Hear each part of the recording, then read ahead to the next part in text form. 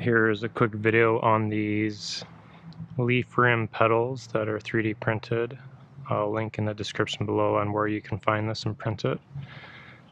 And it's quite well designed. It snaps in with these two little sides and it holds quite well. I've had these on for about a week or so. This one with the valve stem is the only different one, and the rest are just flat like this. So I'll show you how these kind of snap in. Just kind of get one underneath. Take it a little closer.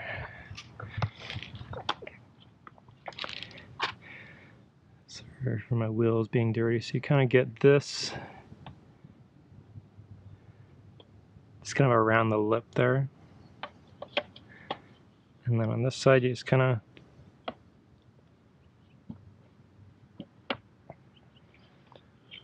let me put this back up here. Kind of hard with one hand. So you get it started underneath the wheel.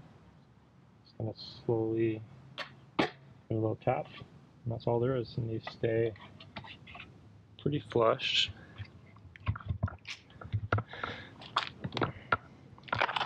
Kind of a side view.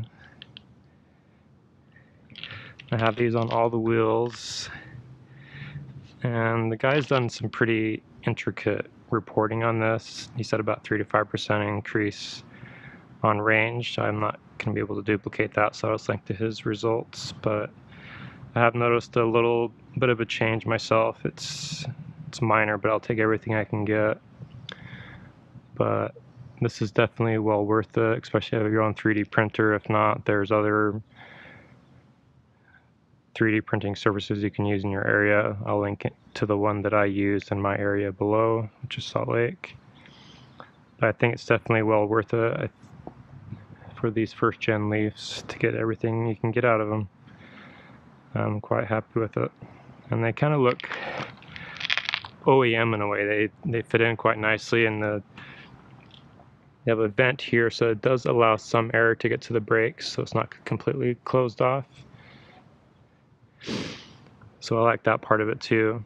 And depending on your driving style, you may or may not like this. If you're driving first gen Leafs, you kind of look for all the chances to regen as you can, so your brakes don't get used too much. But something definitely worth looking into. These cost me $65 or so, $60, $70 to get all of them printed,